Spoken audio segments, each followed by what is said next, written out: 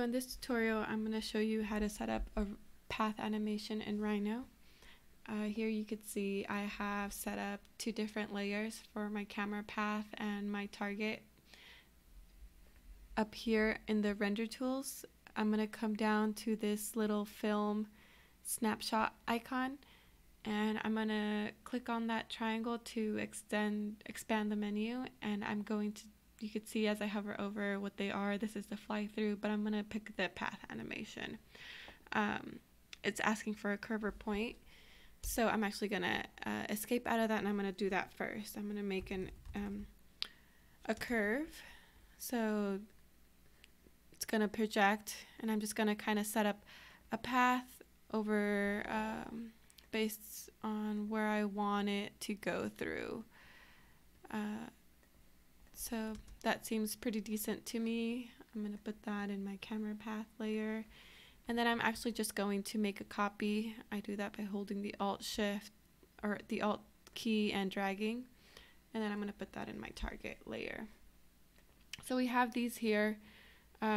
Since that was projected down, I'm actually going to bring this up a little so that it's suspended in space, and that's where your camera is going through. So let's do that again. Come up here, expand, select it. You could also type it in. It's called Set Path Animation. So the first thing that it prompts you to do is to select the camera path, and that's our lavender color. And then it asks us to select our target path. So I'm going to select this pink one. What this is basically going to do is that it'll have the camera, and it'll, as it goes through, it'll focus on that curve the entire time. So you can also do a point, you could do a curve that's any other shape. It can change in space however you want. So this pops up, number of frames. I have 30 just to have something short. But if you're doing, for example, this depends, 30 frames per second, 60, that's where you kind of want to do some math and figure out if you want a 5-second clip, how long you want that. So if this is a 30 frames per second, it would just get me 1 second, which is a bit too short. File type, here are the different options. If you want to have a transparent background on your GIF or animation, you want to select PNG because they support the alpha channel, which you need for that. Capture method, you have different options here. Rendered viewport will show you what is, what you typically see in the Rhino render viewport. If you want to see render preview, this will take a bit longer. Render full will take the longest, and that'll be doing full rendering for each frame. But this one's usually pretty good just to get some kind of shading and material on that. Viewport is whichever viewport you want it to do, so you'll see all 4 on there. If you change it, change the name, that should be reflected there. I want my perspective one, so let's go ahead and do that one. And then just a name, I had this name set up already, so I'll go with that. Making sure that the background is transparent, you can do that in a couple ways. Here in the rendering tab, I can come down and I can click here, transparent background. So that should have done it, the trick. Here in my perspective window, you don't see any changes, so I like to make sure, come into properties and make sure that there isn't an override on that. So let's wait for that pop-up to come. Here we go. This will usually be down here under view. You want to expand that into the display modes. So the display mode on this one, and so I'm going to come in here and see what's going on. Background, it says use rendered settings.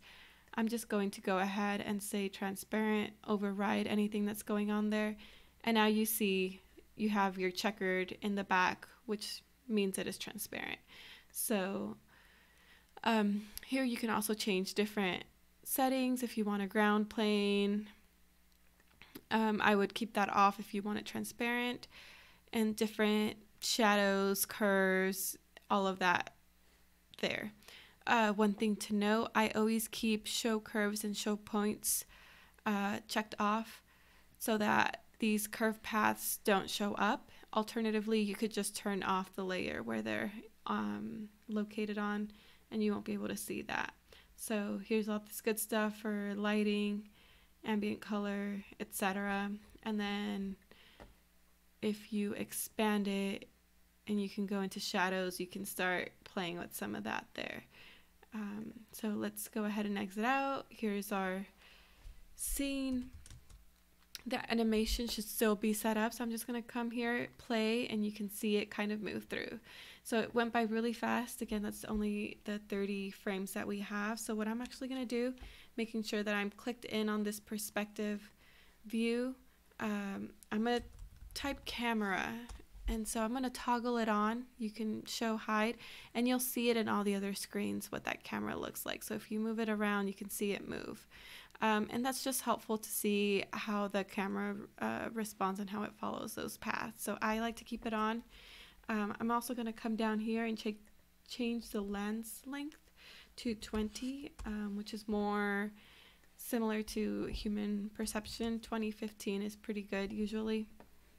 And so you see that change there. And so if I press play, you can kind of see how that moves around on that lavender path following the, or aimed at the pink one.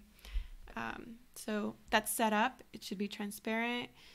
Here on record animation, target folder, you can change that there. I have mine set up where I want it to be. So it's just gonna dump everything on there, frames, and it'll be named based off of what we named it before. So my anim tutorial is what the title will be. So I come here to record animation. Oh, that's already on there.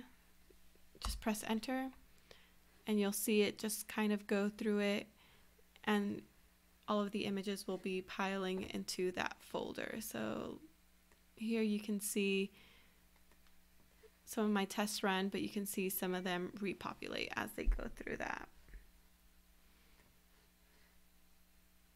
And so you just wait for it to finish. Should be pretty quick.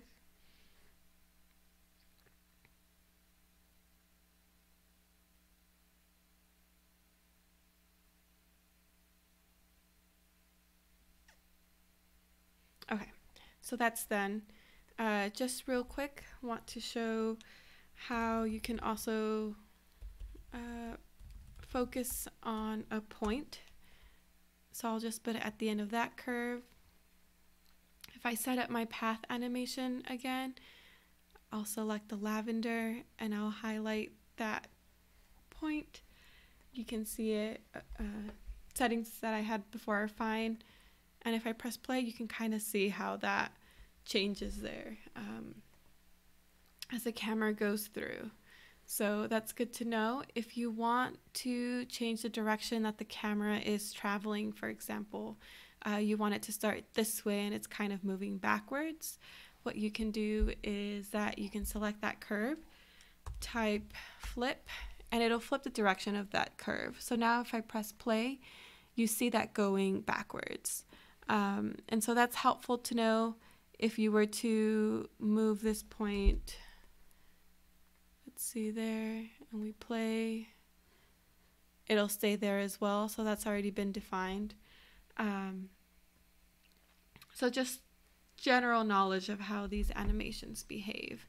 One more, this one's pretty easy. This one's the fly through animation. You just select a path, same setup as before, and that path is both the target and the camera path, and the camera will record kind of, 10, I guess, is it facing towards the camera. So let's just play that and you can see that for yourself. Yeah, so it goes in the direction that that curve is going. And if I want to flip it so that it's in the opposite direction, you can see that there.